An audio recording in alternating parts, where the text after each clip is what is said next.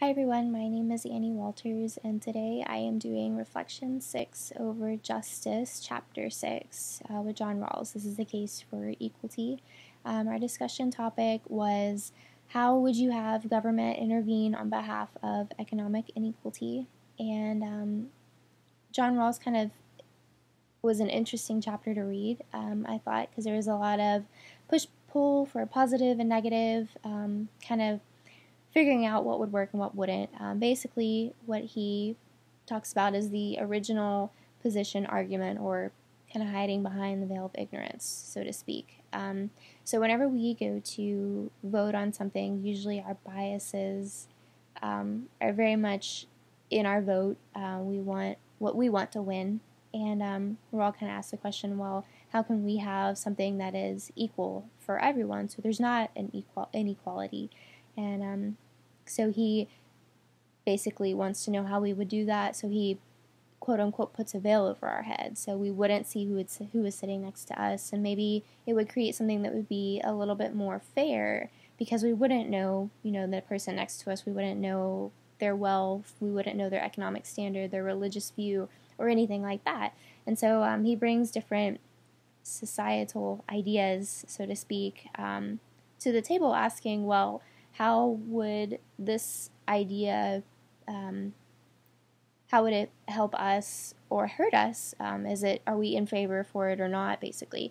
And how would it help us as an individual keep a equal position, so to speak? So the first one he brings up is utilitarianism, and he immediately rejects that because he doesn't think that the people would like that, because the majority of something would win, and that's not really fair for individual rights. The next one is feudalism, the kings and queens aspects. So kings are always going to be born into royalty, and that makes them automatically a king or a queen, and versus the peasants who are born maybe more in poverty and they don't really have the ability to be a king or queen. It's possible for them to work up to become maybe somebody that's of importance, but it's harder.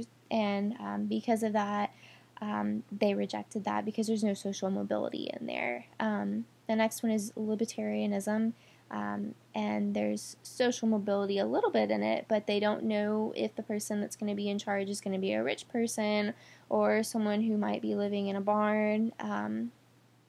The ability to work up is guaranteed, not guaranteed. It's difficult, and also the stakes are too high, so he rejects that one. The next one is strict egalitarianism, and basically with this one, I didn't really like this one. Everybody, no matter what kind of contribution you put towards something, everybody gets the same thing. So even if you work twice as hard as somebody else, you're still getting paid the same as somebody else would that sat down the whole time and didn't do anything. And that's definitely an inequality. In my eyes, it's probably one of the most societal problems that we would have. So Rawls kind of brings up his idea, well, what if we had the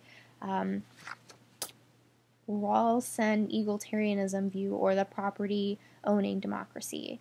And he obviously he favors that because it's his idea, and so he has two principles, the liberty principle and the equal opportunity principle. Basically, the liberty, everyone gets their rights, and the equal opportunity, there's no discrimination. Everybody kind of starts out on ground zero. And the second part of the equal opportunity is the difference principle, where inequalities in wealth and income are justifiable only when they work to the benefit of the least well-off. And if I had to answer, how would you have the government intervene on behalf of economic inequality, I guess I would pick this one because out of all of them that I've heard, it's the most, I guess it works the best for individual rights, if that's how you're looking at it. Of course, there's problems with all of them, but I think that this one may have the least problematic whenever you're looking at individual rights, not as everyone as a whole. So I guess I would pick this one. I don't really like any of them, but with our discussion topic, obviously we had to pick one. So I guess that this is how I would choose the government to intervene to maybe help lessen the inequality. So